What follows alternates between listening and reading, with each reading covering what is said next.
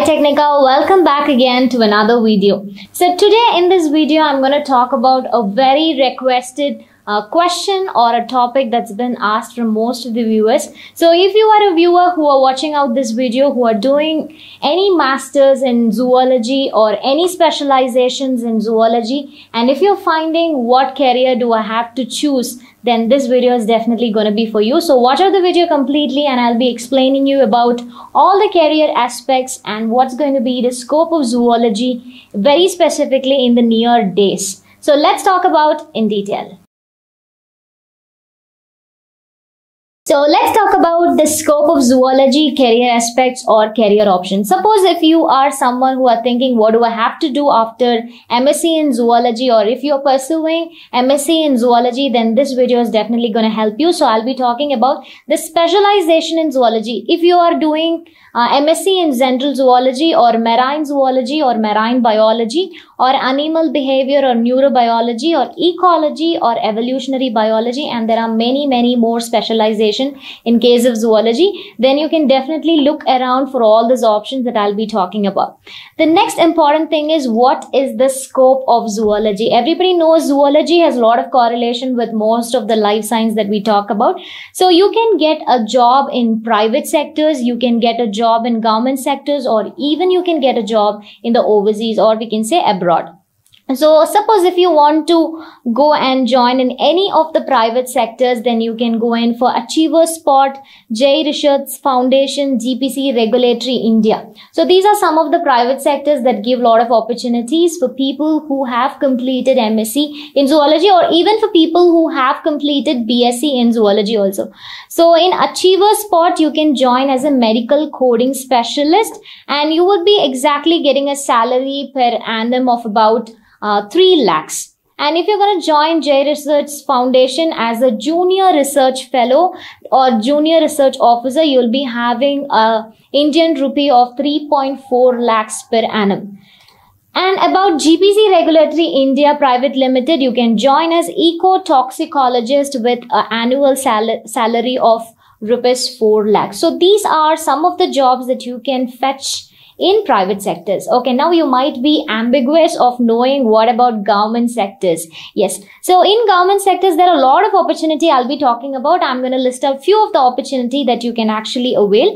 The first is the Wildlife Institute of India. Everybody knows about it, and you can join as a project scientist. Yes, you can join initially as a JRF. Everybody knows after completing your MSc, you can become a JRF and then you can finish your PhD, and then you can join in any of the centers, very specifically in the government sector, as a scientist. So you can start as a project scientist. The average salary is approximately, we can say, Indian rupee of 5.6 lakh per annum.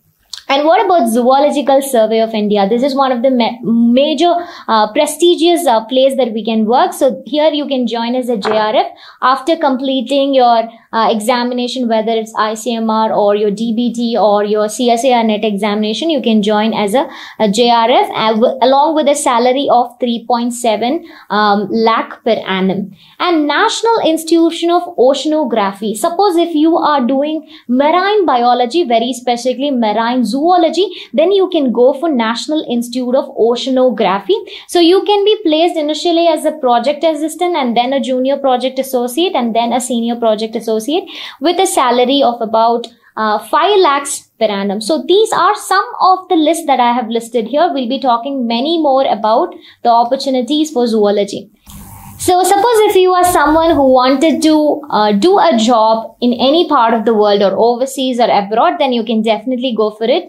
The first is veterinarians. Definitely this is growing massively these days. You can find whether it is in India or even in overseas. This is a wonderful field. And the next one is sustainability officer and zoo educator. In zoological park, you can actually talk about the animals, and conservation scientist also you can become. This is more predominantly seen in case of, we can say abroad, you can see, and wildlife rehabilitator you can become. And as I already told you, marine biologist or marine zoology or marine biology, if you're studying, then you can also become a marine biologist.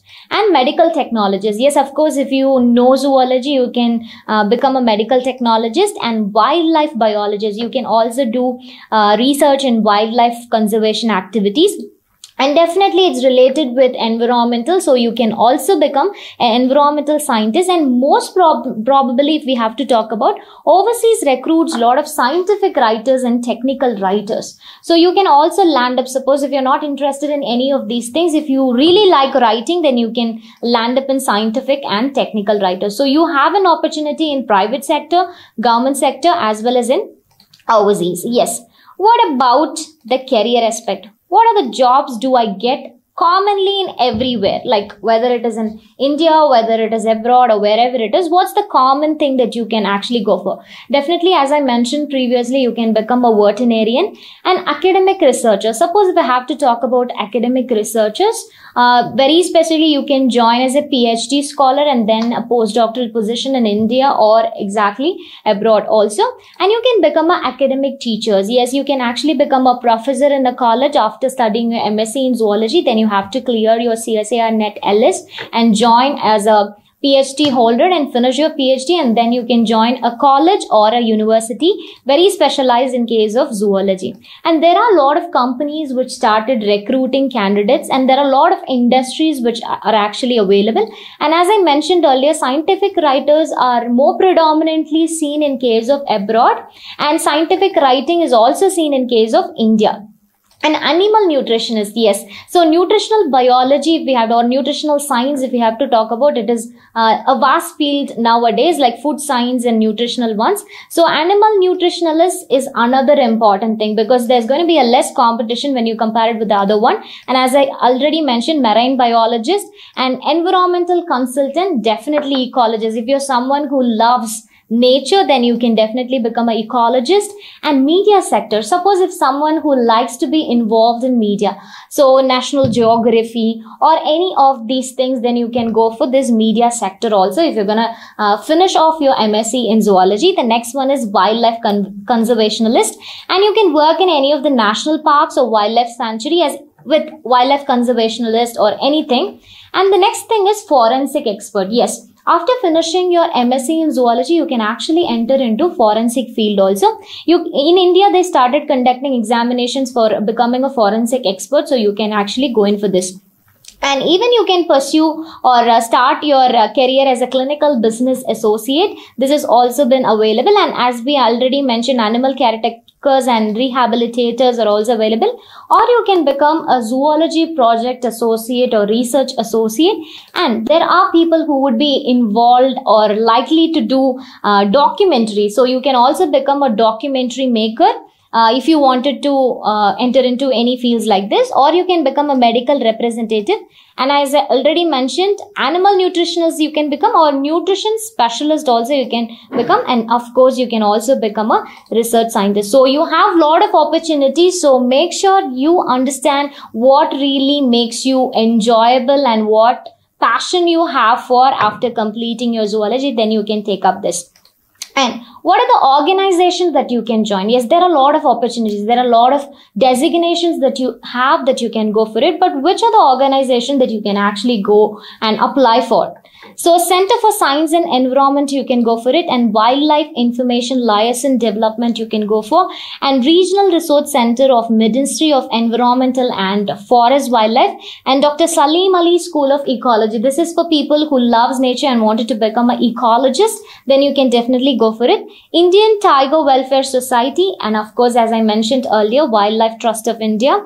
And this is Bombay Natural History Society. You can go for it. And Protections Society of India and Central Zoo Authority. So you can go for all these things. So make sure you are knowing these organizations, and you can go to their website and look in for the notification. When any notification is applicable for your qualification, then you can start applying for these organizations. So you have tremendous opportunity, but the most important thing is you need to know what you really wanted to become. That's the most important thing. The next is, who are top recruiters? So who actually recruits MSc Zoology candidates? If I have to sum up, central institutes, Central Inland Fisheries Research Institute. Yes, you can go for fisheries, aquarium things. Central Marine. Yes, if you're from marine zoology or marine biology, then you can go for the central. These are government jobs. Central Marine Fisheries Research Institute. And Forest Department of State, you can go for. Ministry of Environment and Forest also provides a lot of opportunity. You can go to Ministry of Environment and Forest, and if you type in the Google, you will be getting all the notification. What are the upcoming opportunities that is available? You can go to the careers and look around the options. Next is Environmental and Ecosystem Management sector. Of course, you can go for animal clinics like veterinarians, you can go for it, or you can also start up as clinical associates and conservation agencies, and many colleges and universities, if it's very specifically going to be any kind of research, or I can say any academic professions, then you can go for these things. So these are some of the top recruiters that they are actually recruiting these many students. So suppose if I have to talk about some people or some student who really wanted to do a job abroad, then they might be puzzled which country do I have to choose for, and or what will be the job opportunity that will be available. As I already mentioned before, the scope in zoology, very specifically in overseas, you can choose any one of these designation, any one, like scientific writer or medical technologist or a veterinarian, anything you can choose. And then you can go and look for which country you are passionate about. You wanted to actually work, whether it's in South Africa. Usually if you go for South Africa, you can actually get a lot of job when it comes to zoology.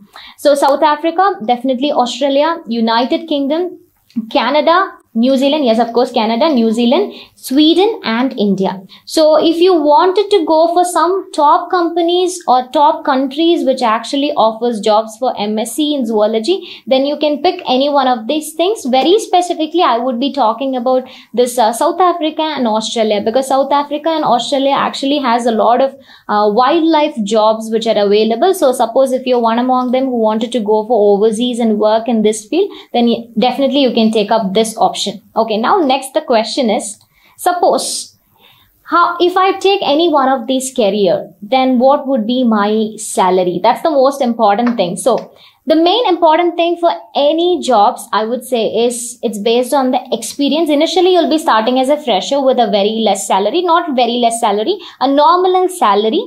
And as you get experience, definitely you're going to get it. And very important, what is going to be the field of specialization? What field? And definitely they'll talk about your skills. Suppose if you have the skills, knowledge along with it, and definitely whatever salary I'm going to tell you, if you have a very good skill, you can earn more than this one. But this is the average salary that usually you will be getting in India. So this is for freshers. If I have to talk for freshers, initially it will be 3.5 lakhs per annum for freshers. And if it's going to be for experts or after having experience, you will be having some 10 lakh per annum. So this is mainly based on the experience or the skills that you have, and as well as the profile.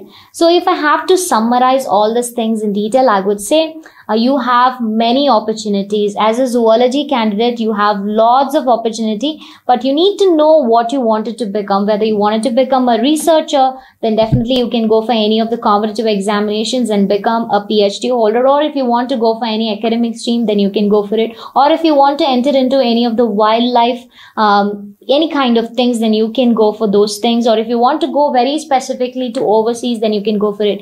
But before entering into any of these things, I would suggest is first understand which designation you really wanted to land up, and then talk about which institute you want to go for, and check in for the notification in the career site. And if you find it is appropriate, and if you feel it's passionate for you, then you can definitely go in for this one. So it's not like what you are actually learning, it's what you actually love to do. So whatever you love to do it in a day, you won't feel that you're working every day. So make sure you are loving your job after your MSc in zoology. So choose wisely. So we are ready to help you at any point of time. So I believe that this video is helpful for those who are watching out this video. Thank you so much for joining, and I'm going to meet you back again with a wonderful, useful video for all of you.